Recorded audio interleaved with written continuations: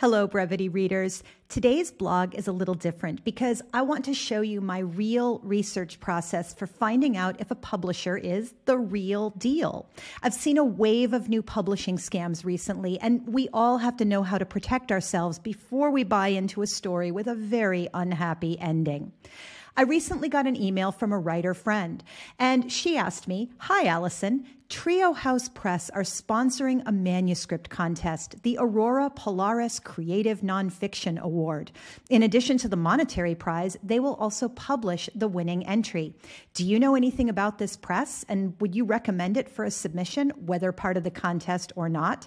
asked my writer friend. Now, I hadn't heard of them, so my first stop was the Alliance of Independent Authors.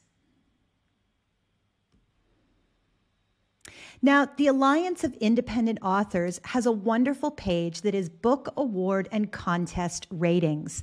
And here, they're really clear about why are we judging these places and how are we judging these places. They're guiding principles that it's there to recognize the writers, not to make a whole lot of money. There's a clear, transparent judging process. You're not giving up key rights, and there's no weird upsells like, hey, buy a whole bunch of stickers for $70 to put on your book and say, I won a prize that nobody's ever heard of. Now, down here, they have their ratings and reviews. There's a key to tell you what each of the ratings means. And you can either scroll alphabetically through the list to see what's there, what's recommended, what's not. Or I can just go ahead and type in Trio Press. And when I discover, hey, it's not listed there, I'm at, okay, I need to do more research. It's neither good nor bad as far as the Alliance of Independent Authors is concerned. So my next step is a basic Google search, Trio House Press. It's a good sign that they own their domain name.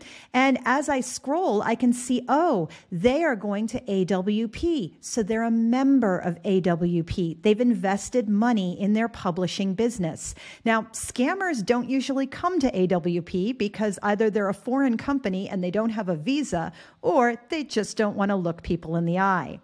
It's a good sign that they have an account with Submittable. It's a good sign that they have an Instagram, that they're a member of the community of literary magazines and presses. And hey, I'm going to note that down because that might be a place I want to look for more publishers in the future if I'm helping an author client shop for publishers. I can see that they have a LinkedIn. They have an account with bookshop.org. And I also double check, they have an account over at Poets and Writers. They're members of poetsandwriters.org. Over there, I can check out their profile on poetsandwriters.org, which is another place where you can research many small presses. Notice that they've listed some specific authors. I can check and see, are any of these people I know or people my friends know? It's very clear that they have guidelines. They have a long response time, as do so many publishers these days. And hey, it's good to know they accept unsolicited submissions. You don't have to have an agent to submit to them. So not only are we finding out, yes, Trio Press is extremely legit, we're also finding out more opportunities for ourselves or for the other writers that we know. The next thing I do is I visit Trio House's actual website. And what I'm looking here for is there's a clear statement of who they are and what they do. Things are spelled correctly. That's always a good sign of a careful eye. They have interesting looking covers that I would be proud to have my book be next to. Covers that look professional and that look like they're going to help sell the book. I can also go ahead and take a look specifically at their contest page. And here's another green flag. They have listed specific judges. So, for example, their Trio Award judge for a first or second book of poetry is Jessica Q. Stark. She's a poetry editor at Agni, which is another legit magazine. She's an assistant professor of creative writing at the University of North Florida. She has legit credits. All of these elements are stacking up to show that this is the real deal. Be very aware. If a contest hides who the judges are, or they're just not specific about it, that probably means their judges' opinions aren't going to make a great big difference to your career. Then I'm going to head over to Twitter and I'm going to check out the press on Twitter. This lets me take a look at how they're supporting their authors by their public presence. It lets me know a little bit about who they are, what kind of things they support, what kind of things they're in favor of. And as I scroll down through, I'm also noticing they're very supportive of BIPOC authors. And I think that's a really good sign. I can also take a look back up at the very top and I can see, oh, hey, I know Sean Thomas Doherty. He's a great poet. And Sean follows Trio House Press. And there's 122 other people who I follow who also follow Trio Press. So that's a good sign too.